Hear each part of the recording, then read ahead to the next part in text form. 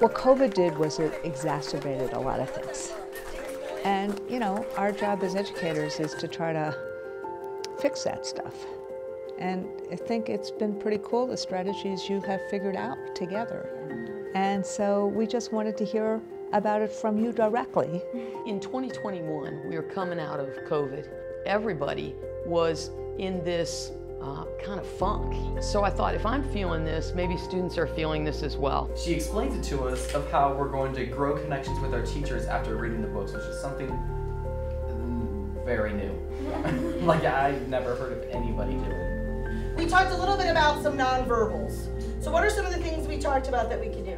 Mrs. Keith and I are both language arts teachers, and the idea kind of came about like, what if we got books that were focusing on social, you know, conversational, motivational, some faith-based, that the child can pick based on what they maybe would connect the most with.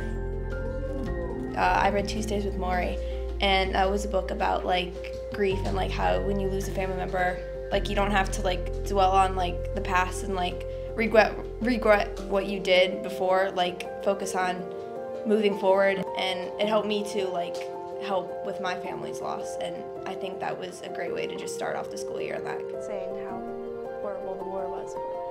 The nice thing about the Confetti Project is that the kid chooses the book.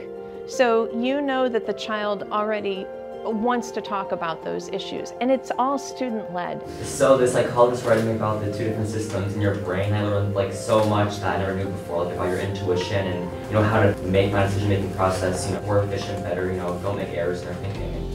This project helped me connect better with someone who I never would have talked to. It helped you learn that you're not alone. Yeah. No matter how old we are, we always have like someone we can go to, even if we're scared. What the kids need is to realize that there is a support system for them, battling for them, fighting for them, and not just their success educationally.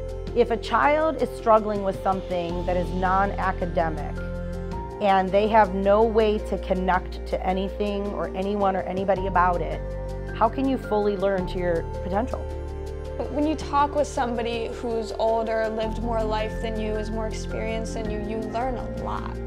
The depth of ideas, the maturity, the willingness to share, it was amazing.